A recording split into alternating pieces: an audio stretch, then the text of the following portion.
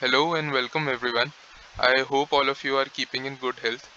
So I have received a lot of requests for a video on Sprinklr, and though a friend of mine works at Sprinklr as a product engineer, we have been trying to coordinate and record a video, but we were unable to complete it due to our complementary schedules. And since a lot of you have been waiting for this video, I requested him to write down his experience in detail, and I will be sharing it on his behalf today. So with this disclaimer, let's begin with our discussion about the product engineer role at Sprinklr. We'll be covering a whole bunch of information about the different roles offered, the tech stack used, and the kinds of benefits offered. And as usual, we'll try to share our experience regarding the preparation and the resume and projects, and also the different kinds of application procedures that are in place. Also, we'll cover my friend's interview experience in this video. The timestamps for each section is there in the description, so feel free to jump to relevant section of your choice. So let's begin with a quick introduction of the company. So Sprinklr is a SaaS company that helps their clients manage their customers' digital experience across various platforms. When Sprinklr came on campus, it offered two kinds of roles. One was product engineer and the other was platform engineer. Within these roles, there are further segregations for full stack, backend, front-end, Android, iOS, and ML. But everyone in college was finally offered the product engineer role. In terms of the team and work culture, the work culture is really good. It gets a little hectic around the product releases, but mostly it is really awesome to work at Sprinklr. And the best part is the people you get to work with. They are really, really smart. And the hiring process is tough, so it makes sense that you'll find a lot of smart people in Sprinklr. And it is a great learning experience. I mean, you get to learn so many new things, and the learning curve is also pretty steep. Also, Sprinklr is quite famous for quick promotions and a lot of young people in the leadership positions, so which is a really great advantage.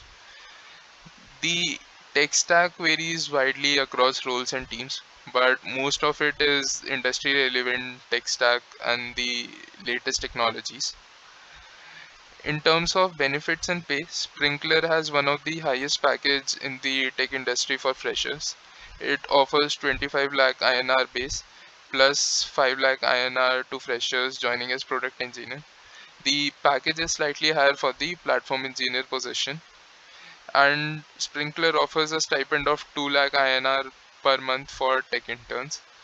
And obviously, it offers all the possible perks and benefits that any MNC can offer. Moving on to the requirements and preparation part, the GPA cutoff for applying was 7 in their on campus drive. And as I've told you before, we had to apply through our college placement portal. And finally, Sprinklr hired two people for the full-time role in our year. But this year, they hired a lot more number of students. I think it is around 15 if I'm not wrong. For off-campus application, it is the same way as any other company. You can go on the job portal and look for relevant jobs based on your years of experience and skills, and then you can apply directly via the portal or reach out to someone on LinkedIn for referrals. In terms of preparation, I think DSA should be the main focus. Try to practice as much as you can on lead code, because in Sprinklr you cannot expect just brute force based questions. They ask questions from all topics like graphs, DP, strings, and so on. Sufficient practice on lead code would be really helpful. And though CP is not necessary, but it helps you getting used to finding solutions in less time. So having some experience of CP is always helpful, but lead code is sufficient. And then they also ask questions from core subjects like DBMS, OS, networking, etc. in both interviews and online tests. So be prepared with these as well. Though in interviews you always have the option to tell the interviewer that this is not your strong subject, but anyways you would have to face these questions in the online tests, so I do not think there's an option to skip these core subjects. And lastly, they also discuss your projects and past internships in the resume. uh, they do sometimes go into the details of your projects and internships, asking you to completely explain what you made. Then they also ask questions like, why did you choose this particular tech stack? What was your approach? What is the viability and use case of your project? So interviews also sometimes discuss the possible improvements in your projects and the way you could have solved the existing problems in your design and approach. So a good advice here is that please refrain from mentioning internships and projects that you haven't actually worked on, because it would be really easy for the interviewer to find out whether you have actually done it or not. Also try to put good meaningful projects on your resume, because the time spent on project discussion during interviews would save you from solving a few extra DSA questions in the interviews. That pretty much covers the resume and projects part as well. Moving on to the interview experience, the first round was an online test. There were MCQ questions from DSA like queues, stacks, trees, and also from core subjects. And there were three programming questions as well, all of which were of medium category and above. First question was an application of union and find algorithm for graphs. Second question was a prefix sum approach based question. And third question was a ad hoc DP question. People who were able to solve 2 out of 3 questions completely were shortlisted.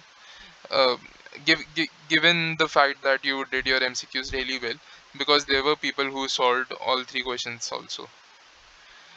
Post the online tests, there were 3 interview rounds. In the first round, they asked questions from DBMS related to indexing, how to apply indexing, implementation of indexing, and it was more of a discussion.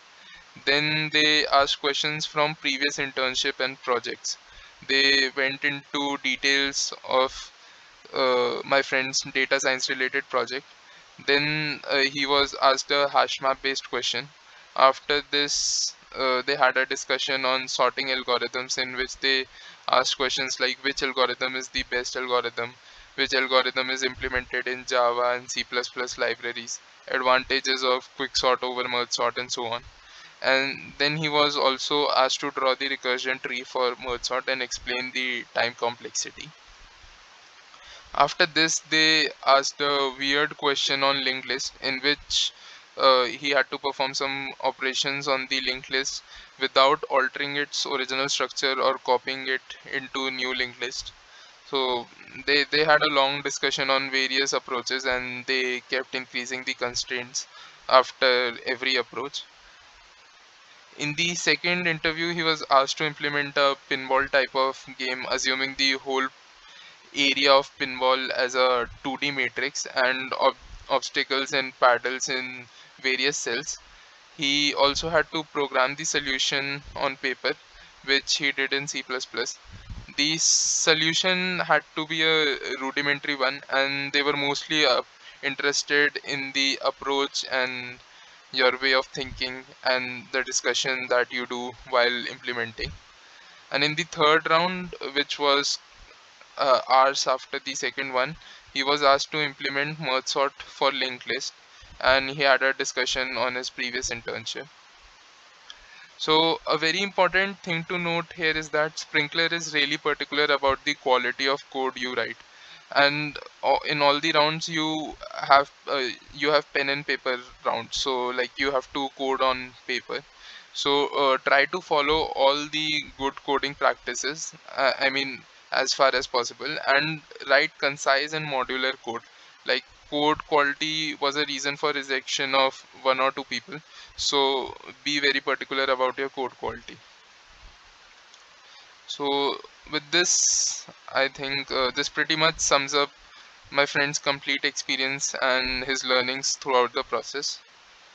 Uh, I hope you found this video helpful. In case I missed something, as always, mention in the comment section and we'll try to address. Thank you for watching, guys. Stay safe and keep learning.